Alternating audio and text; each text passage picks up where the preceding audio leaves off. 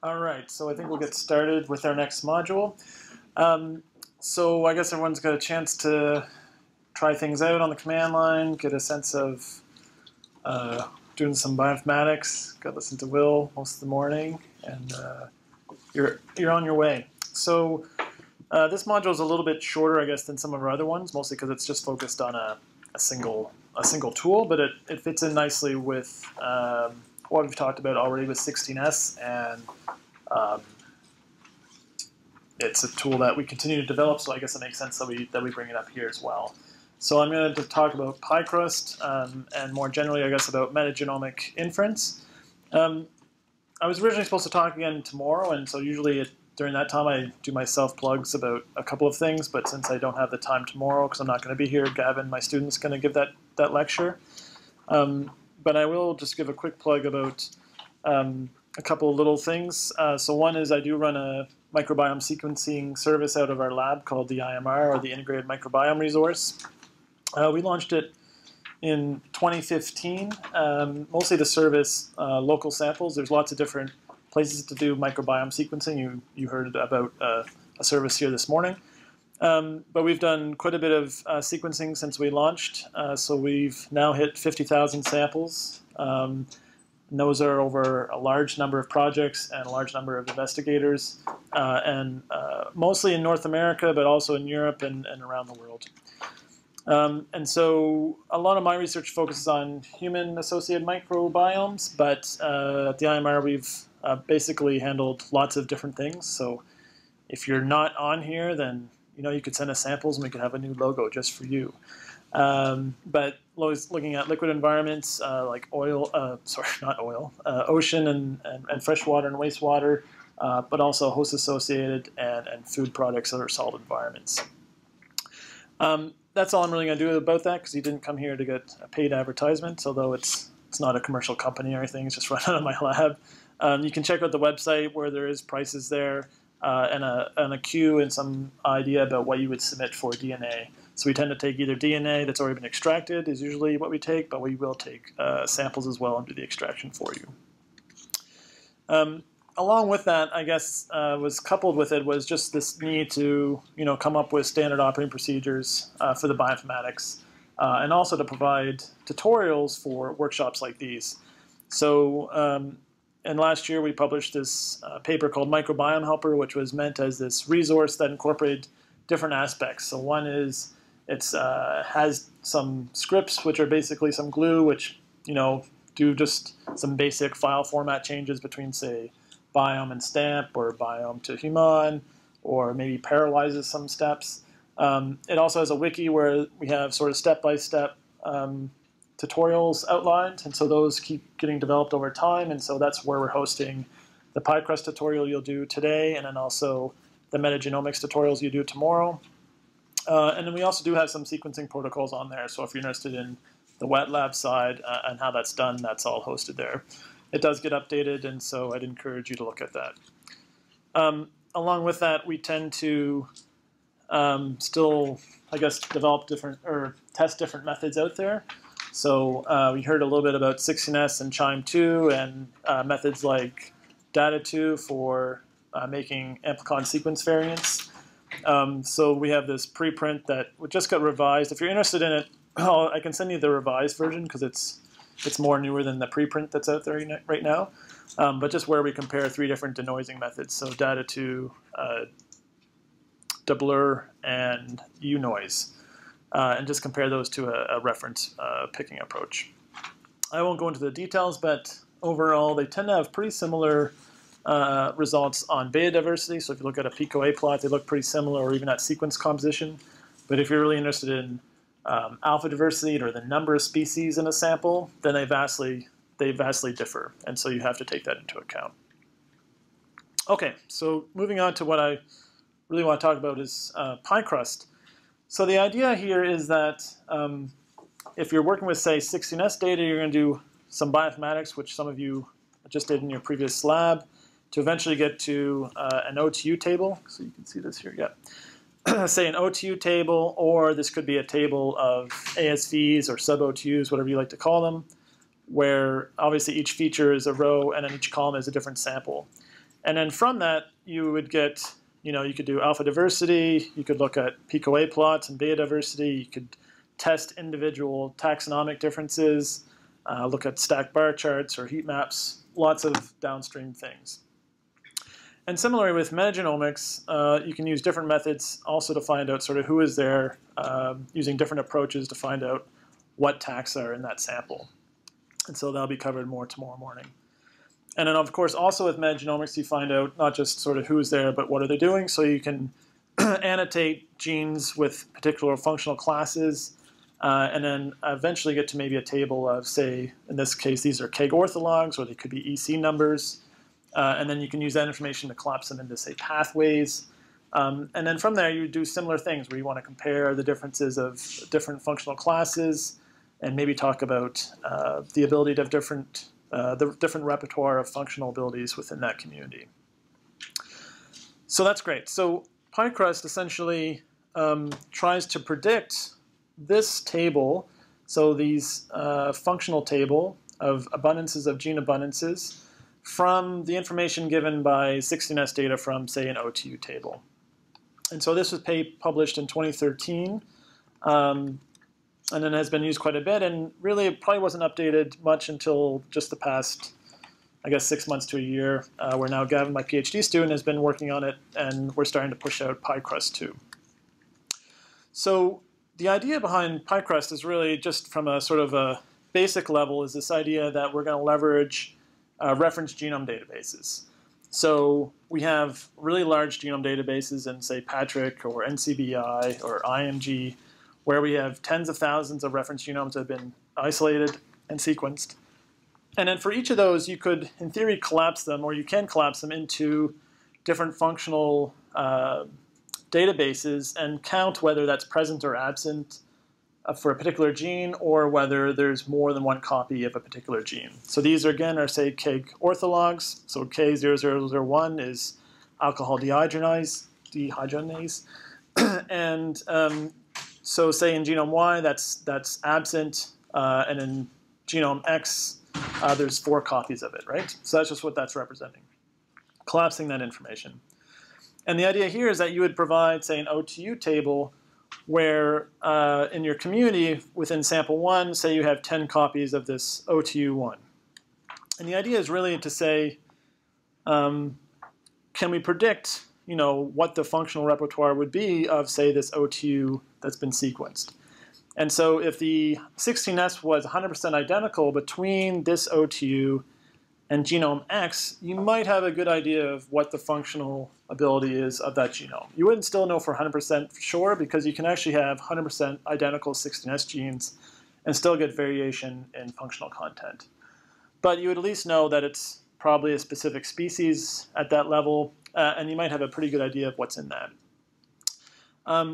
But then what happens if you don't have a good reference genome for that? And say your nearest 16S sequence is, say, 80% identical. Then that's a lot harder to figure out what would be in that genome, and then how to basically collapse that information to come up with some community prediction.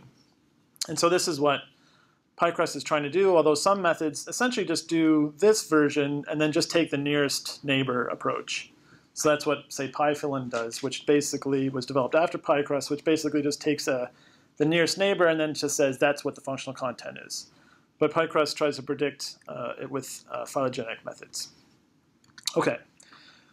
So at this point, I would usually describe more about PyCrust 1, but now I can talk about its limitations and then how we're sort of overcoming those.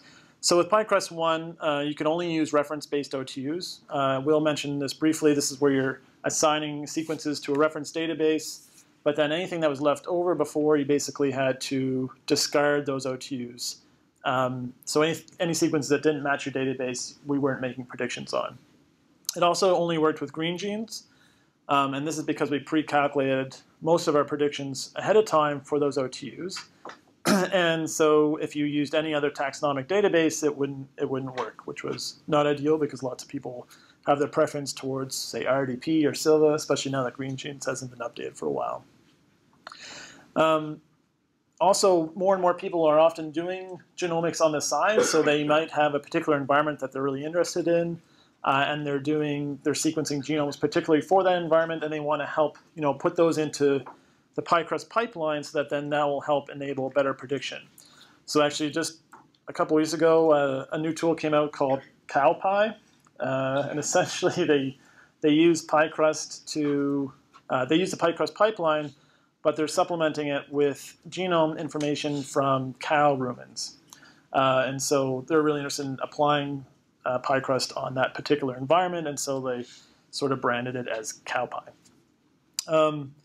And with PyCrust 1, it was computationally fast, but that came at the expense of it not really being flexible because it was all pre-calculated ahead of time. Okay, so the new pipeline looks like this. And so I'm going to walk you through the different steps here.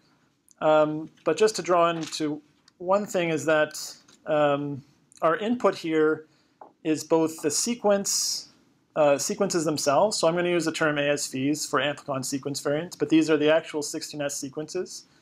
And then also their abundances. And beforehand, when you used to use PyCrust 1, you would essentially start at this step down here, this last portion. And then all of this up here was pre-calculated. But now we're basically, as a user, you're going to run these parts of the pipeline yourself, but it gives us much more flexibility in what you can provide as an input to PyCrust. Okay, so the inputs for PyCrust are essentially a 16S FASTA file, and then an abundance table for those sequences. And the IDs have to match between those two. Those are the only things. So those sequences can be either from OTUs, so you could do any sort of de novo or open reference approach. And usually with an OTU approach, you would pick representative sequences. And if you've heard of Unifrac, those representative sequences are what get fed into Unifrac for your tree that does that calculation. So you can do that approach. It's important to realize that this is all phylogenetics, so there's no actual taxonomy used at any point. So it doesn't matter if you're using green genes or silver for assigning taxonomy. It only looks at the actual sequences, the 16S sequences themselves, and places them into a phylogenetic tree. So there's no taxonomy involved here. Or you can use some of the newer methods, like I mentioned before, that denoise or correct for 16S sequences. So in theory, you would have a little bit better resolution down to 100%, and you can feed those corrected sequences into PyCrust. Okay, so those are our inputs in gray, and then I'm just going to highlight what this first step does. So with this approach, basically what we're doing is we're trying to take our reference tree. So if you imagine this being our reference 16S tree for all genomes that have been sequenced in our database, we're trying to place these reads from our environment into this context to get a tree that looks like this. And so we use two existing methods. So PaPaRa is this multiple sequence alignment method that's phylogenetically aware. So it takes as a reference the multiple sequence alignment as well as the tree and places your 16S sequences into this multiple sequence alignment. And then EPA-NG, EPA stands for Evolutionary Placement Algorithm. Don't know what NG stands for. Gavin, do you know? Next generation. Next generation. I should have known that. Which was, I guess it's still in preprint in 2018, but just recently. EPA was published before, but the NG version, which is much faster, has just come out. But the idea is at this point, then we have our community sequences now placed in this reference genome tree. That's shown in blue. Everyone follow me so far? Okay. So then the next part is actually predicting that genome content for our community sequences. And for that, you can use different hidden state prediction methods. In each of those cases, what it's looking at is for each trait, and so by trait I mean a gene family, you're going to give that to the algorithm, and you're going to load those onto the tree. So this is what the algorithm sort of sees. So those are the numbers in red. So absent, present, absent, and then also it can take higher copy numbers of that trait. And the method is trying to predict basically for these question marks what it thinks what the trait is at that value. And so there's different methods for that. maximum parsimony, maximum likelihood, and other methods within different packages. So originally we used to use an R package called APE, but this Castor package got published this year in 2018 and really speeds up this prediction, so it's much faster. And so before this would take basically weeks on a cluster, and so now you can sort of do it in real time. It just takes a few hours, or depending on how many sequences you have. So right now you can easily choose that option, but PyCrust2 defaults to maximum parsimony right now. And so this idea is that then you're going to get predictions. So this is a fairly easy example, right? So with maximum parsimony for this question mark, you're going to probably guess a 3 because that's both the descendants and its ancestors have 3 copies. This one may be a 1 or a 0, although it'd probably weight more towards a 0 with higher probability, and this guy would probably be 2. And then you're going to repeat that for each gene family that you're trying to predict. Okay. So now the final part is taking those individual predictions from all your individual sequences that you've given the file, and then basically just combining that into the community. So what's nice is you can do this both to correct the OTU table for 6NS copy number and also to make functional predictions. So you may know or may not know is that many genomes, microbial genomes, have more than one copy of 6NS. And so that tends to be pretty much ignored by most of the field, although there's been a couple of other papers that have acknowledged that and have tried to address it in different ways. But obviously this can really bias your results, where if you have multiple copies of a 6NS, then that would be represented 2 or 3-fold times more in your table. So we make predictions for 6NS copy number for each of your sequences, and then essentially just normalize your OTU table by that number. So in this case, we're just dividing simply by the copy number for each number in this table. And before, it was kind of annoying because you couldn't really use this table because it was only restricted to OTUs for reference space. But now there's no reason why you can't use this OTU table for your downstream methods that rely on that. All right, does that make sense so far? Okay. And then the last part is essentially just doing those functional predictions now. So again, this is an example where we've used KEGG predictions, but these could be EC numbers. And this table was calculated in your previous step, and now you're just simply multiplying the abundance of your ASV or OTU by the copy number that's predicted in that genome to then get a sum for your actual functional community table, right? So to get this value 13, you're essentially just multiplying this 1, 2, 3, 4, 5 ASV by this functional number. So 2 times 4, 1 times 1, and 2 times 2 adds up to 13. All right, does that make sense? Bada bing, bada boom. Okay. So the major output from PyCrust is then you can either get functional tables that could be KEGG orthologs and pathways, EC numbers and metapsych pathways, and then you can also remove spurious pathways via minpath. So the major outputs are KEGG orthologs or EC numbers or COGs. And then to get to KEGG pathways, we use minpath to remove any spurious pathways, which is a bit different than with PyCrust1. And the same thing with metapsych pathways. They require EC numbers to say if they're present or not.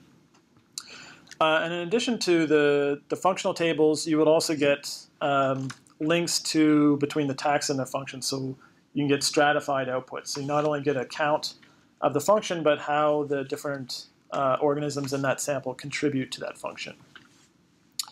So this is just an example for an individual KO across multiple samples. And so instead of just seeing the count of that abundance of that particular KEGG ortholog across these samples, you also get the taxonomic breakdown for that. And that's sometimes really informative. So this, say the second sample looks pretty much like the others, but you see then that there's actually a completely different microbe contributing that function. Okay, and then so for evaluation, just to let you know how we evaluate it, the idea is that right now we pretty much always evaluate by using 6NS sequencing and shotgun sequencing from the same sample. So some a few different studies have done sequencing where they've done 16S and metagenomics from the same samples. And then we basically ask, if we take the 16S sequencing and then do predictions with PyCrust, how well does that correlate with the actual functional annotations from the shotgun metagenomics? And in the 2013 paper, there's a series of figures, which I'm not going to go into great detail except for two, and you can look at more of them in the paper if you like. But this is just showing in sort of an overview where this is a PCA overlaying both the PyCrust predictions and the metagenomic data correlating with that across different body sites from the HMP data set. So you can sort of see that the colors match up, although you do see a slight shift with the lighter colors, which are the PyCrust predictions for each of the body sites. And then we also showed that as your sample has higher diversity, and especially diversity that's not well represented by a reference database, that our accuracy will tend to drop over that distance. And so this distance from reference databases is represented by this nearest reference genome, so nearest NSTI, what's it stand for? Nearest sequence taxon index, sorry. I should know that. And then, so this is essentially the weight of all the members within the community to its nearest sequenced reference genome database, and so what you see with human samples, you have really good representation within reference genome databases because that's the bias that we sort of sequence towards. So that NSTI value is fairly low. And then as you go out to really more diverse samples, so this is this hypersaline that was really acknowledged for having organisms that we hadn't seen well before are out here. And then this is just a Spearman with how well PyCrust predicted the metagenome annotations. So you can get this NSTI value with the PyCrust predictions for your particular sample, so you can know where your sample lies on this plot. So these are just a couple of results, I guess, that are new to PyCrust 2. So first here is just showing the null distribution. So null here just means that if you took a random distribution of genes across those genomes as a predictions, this is the type of correlation you would tend to get. And so that's fairly high. And that essentially makes sense because there's a lot of core genes that you would expect to be the same. And even if you just randomly guess a genome, you're going to get a pretty decent correlation by itself. And this is PyCrust 1.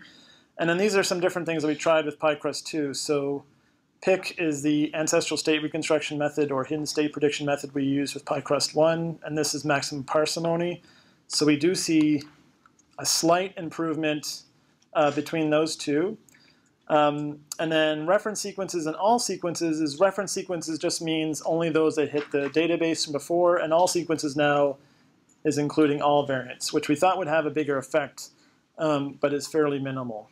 But either way, PyCrust 2 is slightly better than PyCrust 1, and the correlations are still pretty high. We also compared across a few different methods that have been published since PyCrust 2. So PyFillin, I mentioned before, is this nearest neighbor approach. Tax for Fun was another approach that was based similarly, but it used the Silva database, and PanFP was another method as well. And all the methods actually do fairly well, and so you'll see reports from them about that they're pretty high accuracy. But overall, we're still doing better with PyCrust 2, shown here with maximum parsimony. Okay, and then with that, I'll leave you a little tidbit. So people often ask, what about 18S? Because this is all 16S focused. And we're not really sure about 18S for now, mostly because we don't have nearly as many reference genomes for microbial eukaryotes as we do for bacteria. And so we're pretty tentative on this. But interestingly enough, if you can plug in an 18S tree and 18S genomes into the pipeline, and this is just a leave one out validation where we hold out the genome that we're trying to predict and make a prediction for it and see how well it correlated. So the correlation is really good compared to the null, but still this should be taken with a grain of salt. We haven't really tested this much beyond that. It could just mean that it doesn't really represent well if you sample a completely new microbial eukaryote that hasn't been sequenced before. It could really do much worse. But we are trying to validate this on a community data set where we have paired 18S and metagenomics, and it's mostly microbial eukaryotes. Okay, and with that, I'd like to present you my amazing new acknowledgement slide, which was just generated last night. Actually, it's just last night. So this is an amazing PCOA plot representing members of my lab that was just sequenced, finished yesterday. And so this is how we place into our PCA plot based on stool samples. If you come to my lab, you're promised a free sample. Your first one's free. You too can share in the data plot. I won't reveal any more details beyond that. Just a PCA plot. Won't get into how much acromancy everyone has. So these are the members of my lab, and I should really just point out, obviously, Gavin Douglas is the TA here and is actually going to give a lecture tomorrow, but he's been the primary developer for PyCrust 2. So all acknowledgements go to him now for the development on that. He's done a great job. And then obviously funding on top of that. So I'd love to take questions, because I actually kept within my time, about PyCrust 2 before we move to the lab. Thoughts? Yep. Yeah, I was wondering, what is your perspective on correlating the functions that you identify with clinical outcomes? Because I've seen a few papers in the last few years looking at, say, correlation of microbial functions that one identifies with PyCrust. Sure. And clinical outcomes. Right. So I think that's what people want to use PyCrust for essentially, right? So my default on that is two-sided. So PyCrust has this love-hate relationship where I think people love to use it because if you have 16S data, it gives you some idea about maybe what functions may be in those organisms, right? And then the hate comes, I think, from the other side where they say, but it's still a prediction. And so people tend to maybe get caught up in overstating their confidence in that, right? So sometimes I have slides where I have this nice example where, and I won't go into great detail, but anyway, a paper got bashed online because it was based on PyCrust predictions, and then it got overblown into saying that a particular metabolite was produced which has been associated with a disease, and so it got a little bit thrown out of proportion with like oral health and I believe cardiac arrest, and then coming up with like a magical probiotic mouthwash that could solve everything. So I mean, it's the same as with metagenomics, right? So if you do metagenomics, you're going to get gene abundances, right? And that still doesn't mean that one, those functions are doing what you think they're doing, because the annotation could be wrong, and two, they're not transcribed unless you're doing metatranscriptomics, which John's going to talk about. And three, you're not going to do you don't have the metabolite produced as well. So it's even with the metagenome, it's not a gold standard that's completely linked to the clinical outcome. So you can tell there's a lot of caveats there around what I'm saying. But I guess the idea is, yes, it does give a prediction that's fairly robust, and the idea is it's hypothesis generating, right? And then the idea is that you would follow that up with something more targeted for that function that you're interested in downstream. Does that make sense? Okay. Yeah. Question here. Thanks for sharing. Really interesting. I had a question about the source data as well as potentially in the downstream analysis accounting for uncertainty or variability in the phylogenetic breadth of applicability of the functional annotation. So I would imagine some genes are much more conserved across different lineages, right, in their functions. So I'm just wondering, is there generally a rule of thumb about the phylogenetic applicability of the functions, and then can you account for the uncertainty downstream? Yeah, so I can repeat the question. So she's getting at the point of certain functions being probably better predicted because either their core are just better conserved with 16S phylogeny versus others which may not be as reliable. So that's definitely true. When we looked in PyCrust 1 at functional categories, we did see definitely a change in certain classes of functions, although they were all pretty high, although the KEGG doesn't actually focus much on, say, antibiotic resistance genes, which a lot of people are interested in, and then are probably notoriously associated with LGT, right? And so that would be a class that we would presume we would do a bit worse in. And we, from a long, long time ago, I did have suggestion that those results were a little less confident. With PyCrust 2, we are talking about, we actually get probabilities for each gene family for each prediction. And we're just trying to figure out, I guess, the best way then end user uses that at this point. So if you dig into it, we can provide the probabilities for a particular function being in that genome. And then we're hoping at least to, one, have maybe some cutoff to say, no, this function you shouldn't really use at all. And then also on the other side of it is some ASVs may just be really poorly predicted because, one, they get placed wrong in the tree or are super divergent.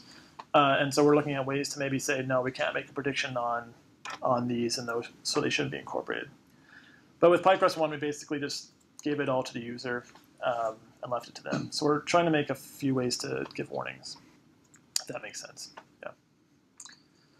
Yep. So as you mentioned, AMR, and I had a question about, like, can it predict AMR or something like more virulence of a particular strain? Yeah. Because sometimes we're interested to know, like, which strains are more pathogenic versus right. which are.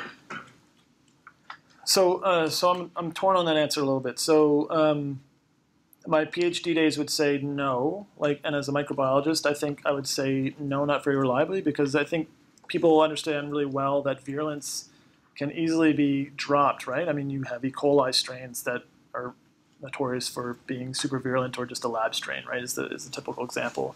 But I spent PhD days on LGT, where you would see genomic islands come into particular genomes, and they would confer new virulence, and that's the same, it's just another strain. And so that's not detected by PyCrust.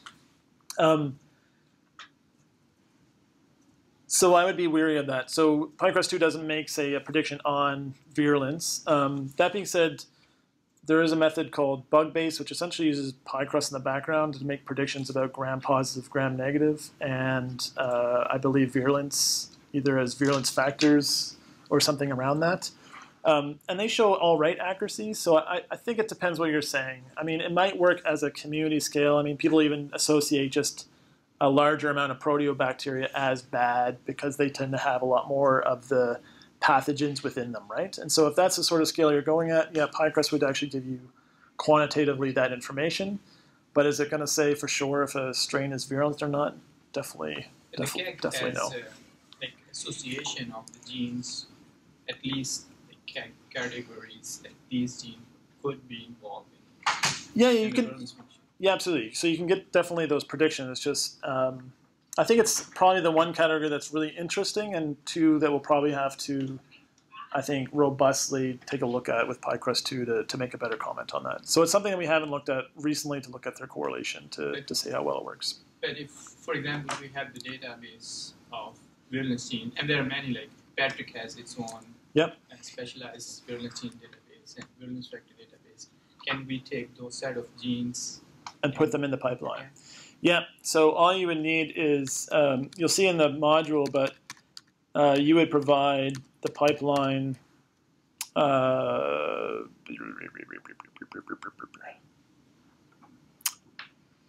This file here, trait values of reference sequences, right? So you would need those along with their placement in a tree, right? And so the methods would be there to make that tree and then also to provide that. But yes, and then you would just run the pipeline the same way. And when is this coming up? So PyCrust 2 is definitely publicly available. You're going to use it in the module today. We sort of technically, I guess, are calling it beta. We're pretty confident on its accuracy overall. I know Gavin's making still just a few tweaks maybe to the reference tree a little bit, just because there's some long branches there that you might see in the tutorial. But we're pretty confident in its predictions right now, and it's just more flexible at this point. So yeah, so it's available now. We're hoping to put a paper out maybe late this summer. Yeah. So with the prediction, is there like a consistent type of error that PyCrust makes? Consistent error? Yeah. Well, in which way? So like so the accuracy is around, I believe, 85–90% right now. So for human samples, yeah. Consists of that left over 10%. What is that error being made by? Oh, so that's a good question. So it's being made by, in theory, it's being made by certain ASVs or sequences, us not making good predictions on their genomes. And that's definitely true, and that's what I would say mostly there is. The thing is, our gold standard in this case is a metagenome that's been functionally annotated, right? And we're not doing like an in silico an approximation, which we could do, but there's problems with that as well. So our gold standard is a metagenome that's been functionally annotated with Human2, and so there's lots of different ways to do that. And so us achieving 100% accuracy is just not going to ever happen, even in the perfect case, because there's just differences, right? And so there's error coming from that and the sequencing depth of the metagenome we're comparing to. We can get, as I mentioned before, probabilities on the actual individual traits and try to model that, and then provide that to the user in some fashion too, but we're still working on that a little bit, because it's a probability of each trait for each ASV within your community, and then you have to do a combination on that. Yeah, one more and then we'll move to the module. Yeah. So what is the sensitivity of detection? So what is the lowest number of the reads that should be there to be predicted? For 16S? Yeah. Well, in our first paper, it was actually really low. So we did a rarefaction, and I believe the cutoff was 100 before we saw a drop in accuracy. I wouldn't want to go that low nowadays. I mean, it's just, I don't think anyone goes that low, right, with 100 sequences. I mean, most people have 10,000 or more, so I don't think there's a big factor with that with PyCrust at all. I think if anything, is our gold standard would be great if we had really high depth metagenomes, because you require a lot more to get that depth. Okay, so I'll cut off questions now. So we'll move to the lab.